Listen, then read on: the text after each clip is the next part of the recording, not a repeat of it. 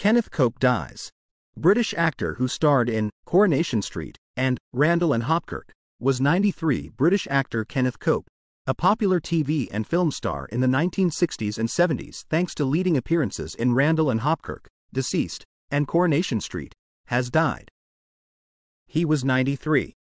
Cope's former agent Sandra Chalmers, of the Artists' Partnership, announced that he died at his home in the northern seaside town of Southport in Sefton, Liverpool, the area where he was born in 1931.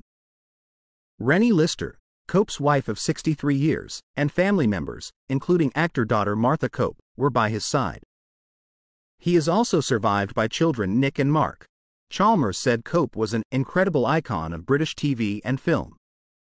Cope and Lister met in 1961 when they both joined the cast of long-running ITV soap Coronation Street.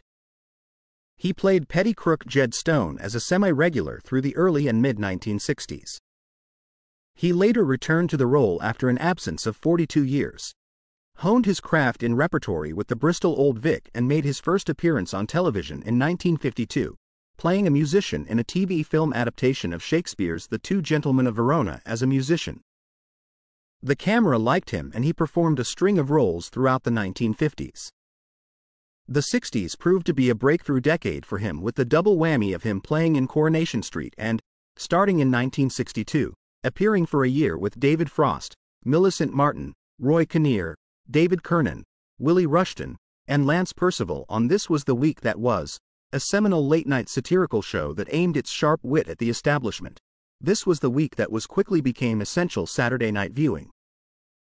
The BBC show dared to highlight the murkier goings-on in political life, particularly salacious political scandals, causing some politicians and prominent public figures to demand that it be taken off the air.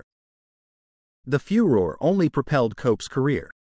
He went on to play roles in the popular show of the day including Z-Cars, The Avengers and We Have Ways of Making You Laugh, the celebrated sketch show written by Frank Muir and Dick Vosper.